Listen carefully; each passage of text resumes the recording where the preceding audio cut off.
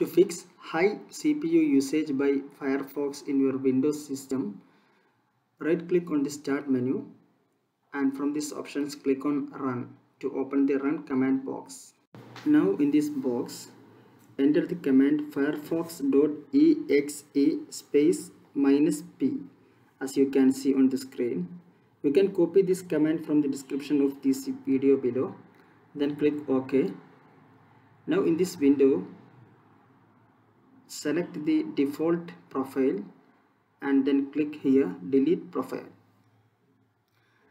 Now in this pop-up window, click here don't delete files, then click on create profile, click next.